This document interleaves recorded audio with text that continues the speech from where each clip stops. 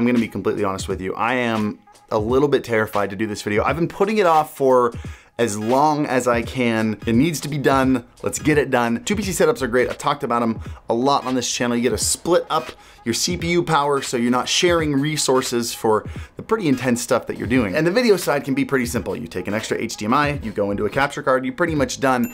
Audio is actually not that hard either if you have the right equipment and if you know what you're doing. The problem is streamers don't have a lot of background in audio. Most of you, and this is not like an insult, by the way, this is just the norm. Like, there's no reason in your life you've needed to know what a signal chain looks like, or what an effects send, how it works, any of those things. They're just, you don't need them. And fortunately, we're finally getting close enough to an era where, due to devices like the GoXLR that just handles it all for you, you don't need to. Pretty soon. But I know a lot of you are still using other devices like a USB mic or a mixer like the Yamaha MG10XU or the Behringer Xenix 802 USB, whatever, any of that stuff. And setting up a 2 PC system can be incredibly complicated. So, without making this intro any longer, here is my goal for this video. I hope by the end of the video you can walk away feeling confident about these things. First, let's try to get a basic outline understanding, a visual understanding, if you will. I'm a very visual learner, a visual understanding of what you're trying to accomplish here. I think that's the biggest thing, is helping you understand the goal. It gives you the confidence to tweak stuff and try stuff. You feel like you're in a little more control if you know what you're trying to do. Two, because there are so many different ways you can set it up and every different device is gonna require you to do it slightly differently, I'm gonna tell you a handful of tools that you can use regardless of what your setup is. By the way, fun fact, whenever Kenzie says regardless, I like to correct her and say irregardless, even though I know it's not a word because it makes her doubt herself. Anyway, try that sometime on your loved ones. So yeah, number two, the tools that you have at your devices and how they can apply. Number three, to make this as helpful and as easy as possible, and I will provide a time code down below here, I'm gonna go over the 3 most common audio setups and how I would approach setting them up for a 2 PC stream setup, start to finish. And if I can accomplish all 3 of those things in a timely video that's not like more than 30 minutes long, I'll be a hero. I'll be a hero.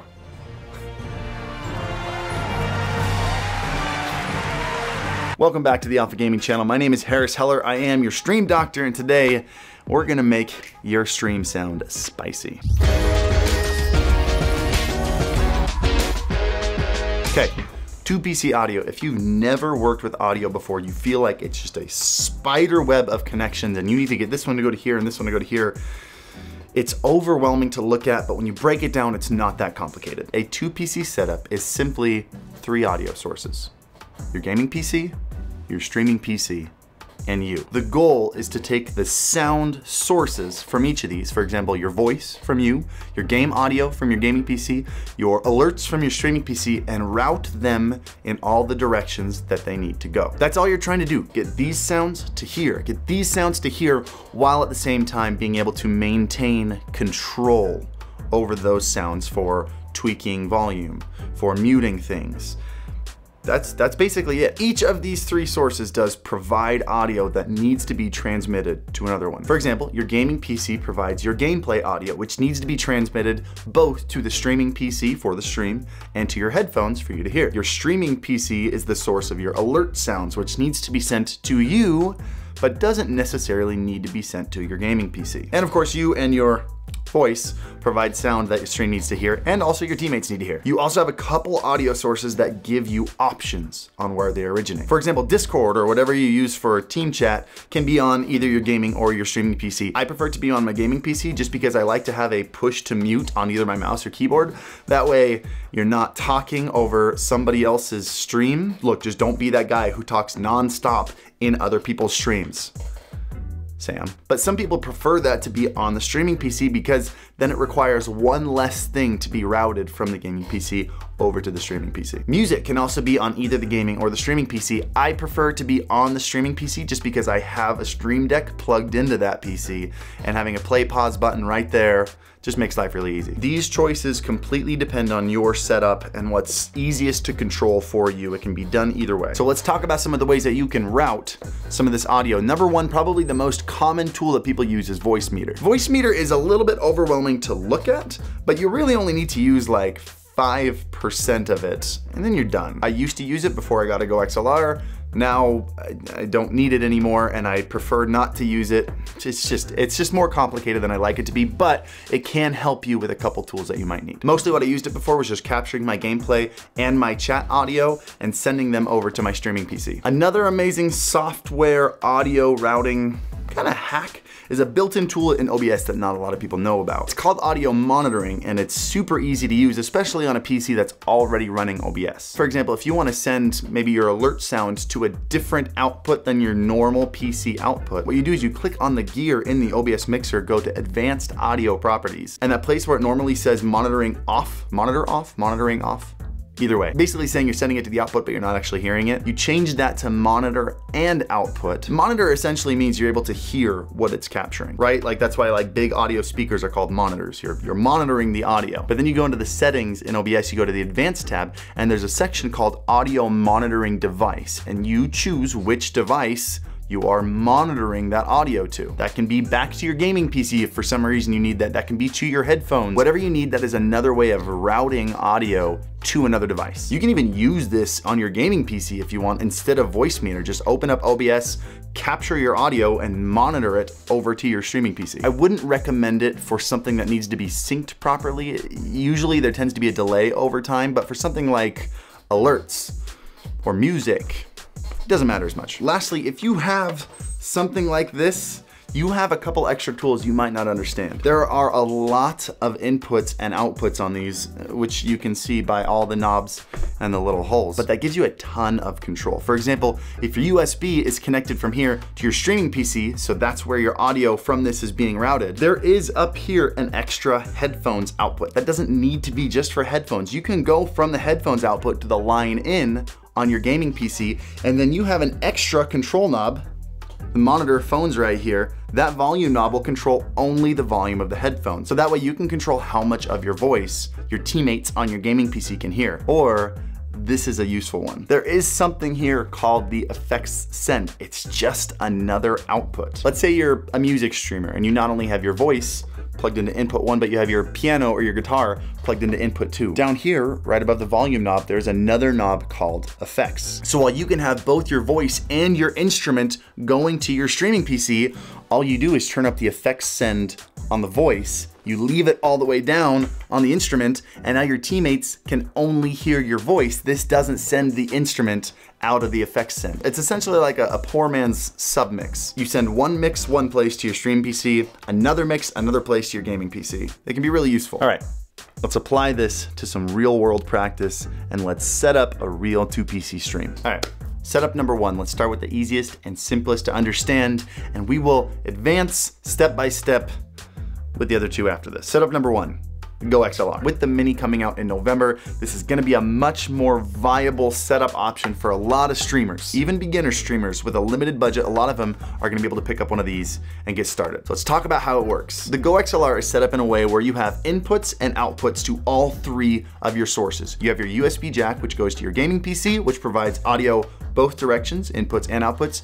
You have a line in and a line out, which goes to your streaming PC, again, providing both inputs and outputs. And you have a mic and a headphone jack, providing your inputs and outputs to you, that third source. On top of that, the USB plug that goes to your gaming PC is actually multiple devices set up in one. You can actually see that when you plug it in, you open up your sound devices, you can see there's GoXLR Game, there's GoXLR Chat, there's GoXLR Music, and a couple other ones. You have a lot of different options for routing audio. So once you have all this plugged in, setting it up is incredibly simple. Let's start by setting up the game sound and sending that both to your headphones and to your stream. You're gonna go into your sound settings, you're gonna click on GoXLR System, and you're gonna click on Set as Default Device. Now your gaming PC is sending any sounds coming out of that PC directly to what's called system sound. in your GoXLR. Next, you go to the GoXLR routing tab in the software. You find the system input and you check the boxes of all the places you want it to go. For example, you want to go to your headphones. You also want to check the line out box because that is the output going to your streaming PC. But obviously you don't want to check your voice chat box because that's going to be sent to Discord and you don't want to be sending your game sound to your Discord. But now you have your game sound coming to the GoXLR and being routed to both your headphones and your streaming PC. Now the next input, let's grab Discord off your gaming PC. You're gonna go into Discord, you're gonna go to your settings, and you're gonna go to audio and video. Where it says output, you're gonna change that to GoXLR chat. And you remember how I mentioned there were multiple devices on the GoXLR? Well, what you've basically done is you've sent your system audio to this fader, and you've sent your chat audio to this fader, so you have complete separate control over what you and your stream hears. These faders, by the way, super fancy. They control both your stream audio and what you hear, so you know exactly what your stream sounds like. Cool, let's go back into the routing tab and let's make sure that the headphones and the line out are checked. You'll notice GoXLR did something nice here and they grayed out the box for chat. That way your teammate's voice isn't being sent right back to them because there's no reason anybody would ever want that. And now your teammate's voice is being sent to both your stream and your headphones, and you have it set to a different fader so you can control the volume individually. Cool, let's go to the next source, you and your own voice. You need to send your voice to both PCs. You need to send yourself to your teammates on your gaming PC and your stream on your streaming PC. So on the routing table underneath mic, make sure chat is checked and line out is checked. And you know what? If you don't want to hear your mic back in your headset, you can actually uncheck headphones and then your mic's not coming back. This is just up to you. And then on your gaming PC in Discord, you're gonna go into the same audio video settings. You're gonna go to input and change that to GoXLR chat mic. Lastly, sounds from the final source, your streaming PC. Since your streaming PC is connected to your GoXLR via the line out, on your streaming PC, you're gonna go into your sound settings, you're gonna pick your line out, and you're gonna make that your default device. That line out on the streaming PC is going into the line in on the GoXLR, so you're gonna go into the routing table, and underneath line in, you're gonna check headphones, and you're going to check line out. Basically, what this is gonna allow you to do is now in OBS, you only need one audio source, and that is your GoXLR. Because every single sound is coming through your GoXLR, and it's being mixed together and sent through that line out to your streaming PC. That should have everything your stream needs. And your audio is set up on the streaming PC. Look, this is not a GoXLR ad. There's a reason I rant and rave about this because you're about to see how much more complicated this can get. Let's move on to the next most common setup, which is a USB mic. Now, a USB mic, the most complicated thing about it is its entire lack of I/O. If you're not familiar with the term I/O, by the way, it stands for inputs and outputs. So we talked about the GoXLR having USB, line in, line out, headphone mic. Those are all I/O. A USB mic, on the other hand, like this HyperX Quadcast, it's got USB and it's got a headphone jack. That's it. The whole purpose of these is not only to just be your mic, but to be your entire audio interface. So you plug the USB mic into your gaming PC, you plug your headphones into the audio jack, your gaming audio comes through the microphone into your headphones. You're also able to hear your microphone back in your own head without any latency because it's not going through the computer first. But you do lack a lot of control and versatility with these. So if this is what I was using, let me tell you what I do. So right off the bat, as long as you've got the mic set as your default device on your gaming PC, you've not only got your game sound and your chat going to you, you've also got your microphone going to your gaming PC and your chat can hear your voice. What we're really trying to accomplish is then getting those sounds over to the streaming PC. And because there's not a central device like a GoXLR that's connected to everything, you're gonna have to use some other software that's gonna get a little more complicated. This is where you'd use something like Voicemeeter. So let's jump over to the streaming PC and let's set this up. So on the gaming PC here, now that I have the mic plugged in and the headphones plugged into the mic, you can see what I got open here is I have my sound settings and I have Voicemeeter Banana. What you'll want to do is you want to take the mic here, click on it and set it as the default communication device. And then you'll want to go to the virtual cable, the Voicemeeter Banana virtual cable, and make that the default device. Now over in Voicemeeter, I know it's a little overwhelming. We're going to be looking at 2 inputs and 2 outputs over here. The very first input you're gonna set is that cable output. So basically what this is doing is it's taking any sound coming from the PC, it's sending it to a virtual cable, and then Voicemeeter Banana is picking up that virtual cable. So you can see if we pick up some amazing, just raw talent here and play something beautiful. You can see it's picking up here in that virtual cable input.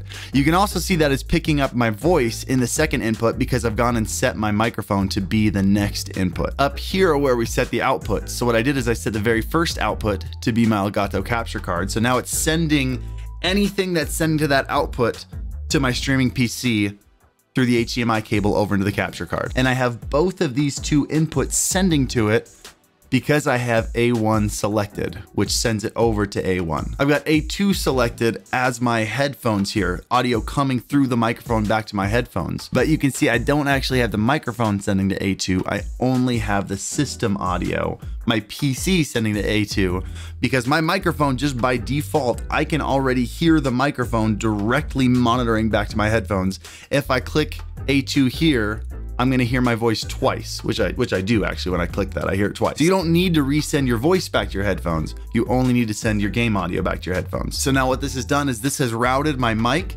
and my game sound over to the streaming PC, and it's routed the game sound back to my headphones. And you can see that it's working because in OBS on the streaming PC over here, you can see that it's picking up audio from my voice. And when we play this beautiful music, you can see it picks that up too. The last thing you can do if you do want to add a little bit more I/O, a little bit more versatility to a mic like this, is you can pick up, for $130, an Astro mix amp and attach something like this to it. You can see it's gonna add in quite a bit of I/O that's gonna help you out, give you a few more options. And here's what I would do in this situation. You would plug this into your gaming PC and this would be your default device. You are gonna plug your USB mic into your PC, but that's only for power. These little headphone and microphone splitters that you can plug into the headphone jack, and then you'll go out of the headphone jack on here directly into the microphone jack on here. So now your microphone audio is going directly into the microphone jack of your mix amp. And then you plug your headphones into the headphone jack on here. So now again, just like you had before on the microphone, you've got your audio connected to your gaming PC through USB on here. Everything's going back and forth. But now sending to your streaming PC can be a lot easier because this has something built in called a stream port. Basically, a line out to your stream. And in the Astro software on your PC, you can actually mix how you want all the different sources, like the game sound, the chat sound, your microphone, how much sent to the stream. It also has an aux port, which is basically the same as a line in. So if you want to be able to hear your stream alerts or music on your streaming PC, you can go from the line out on your streaming PC into the aux port on the back of here, and you can hear those. You don't have as much control with something like this as you do with the GoXLR. Also, you have to use the software on your PC to make adjustments rather than faders right on the device. But for $130, if you don't want to save up $250 for a GoXLR Mini, which if you're a streamer, I'd probably recommend you do anyway, but if you really don't want to, this is a great tool for streamers to help with I/O and versatility and having a solid stream setup that's pretty easy to manage. It's more of a gaming device than a streaming device, but they did add some things in it to really help. Moving on to number 3. Let's say you've got a microphone and one of these behemoths and you want to set this up for streaming. There are a handful of ways to set something like this up, and it completely depends on what you need. For example, if you need virtualized surround sound, I wouldn't recommend going out of the headphones on this. I would go directly into your PC. But if you want to be able to hear your own voice, you'll need to go directly into the headphone jack so that you're not going through a PC and then having it monitored back to your ears. You'll get some latency that way. So let's go over one way to take care of this, and then you can kind of tweak it from there. I'd plug this thing directly via USB into the streaming PC, and I'd plug your headphones into this headphone jack. For me, monitoring my own voice is really important, being able to hear what I sound like on stream. Then to connect this to the streaming PC, I'd go out of the effects send into the line in on the streaming PC, and then I'd go from a line out on the streaming PC into one of these stereo inputs on the mixer. For that, you'll need a separate cable. It'll need to be a 3.5 inch, just a standard aux plug on one end, the other side being split left-right 1/4 inch plugs to plug into 2 of these at the same time. Left going to the top, right going into the bottom. And of course, your microphone plugs into here. So that way you've got the volume knobs here for your voice, and then under 5/6 or whatever stereo input you plug your PC into, you got the volume knob there. And that's gonna go both to your headphones and to your streaming PC, and you'll have a separate headphones knob just to control the volume of your headphones and not change the volume of your PC. Also, make sure the effects knob is only turned up on your microphone and not turned up on the 5.6 coming from your gaming PC. Otherwise, you're gonna be sending your gameplay sound to your chat. You don't wanna do that. And now you've got your microphone going to your streaming PC, and the streaming PC sounds coming to your headphones through USB. You've got your gameplay sound coming through inputs 5 and 6, and your microphone going to the gaming PC via the effects send, and the gaming PC audio coming into 5 and 6 to the streaming PC via these knobs at the bottom controlling the volume. Back when I actually had this one set up, I used it again in tandem with a mix amp. And basically I used this plugged in USB to the streaming PC and nothing else. I went out of the effects send into the little microphone input here and then had this basically control everything. This was plugged into my gaming PC, just like the last one. That's all it took. And how'd that go? There are so many different ways to set up audio for a streaming PC. I hope this has given you all the tools you need to set up yours. I also hope now you understand why I rant and rave about this device. It's not that this thing makes your stream sound amazing. It does sound great, but it simplifies everything down to you turn the knob up and down if you want something to be quieter or louder. I'm like getting exhausted filming this video. But let me know in the comments down below if there's any questions I didn't answer, or jump into the stream and we can talk about this all next stream in the beginning of the stream. So link to my stream down below. Also jump into the Discord. We have an amazing community of like 30,000 people in there right now. All people who are setting up streams and looking for ways to make their stuff look and sound better. Find someone to collaborate with there. I'm sure there are people in there that have answers to your questions that I may have missed. Also, you can always tweet at me or hit me up on any, you guys know how social media work. I hope this was as helpful as I could make it out to be. I really did my best, you guys. And as always, happy streaming. Have you ever had to deal with that one drunk friend in your life? I can't stop laughing. I'm so tired.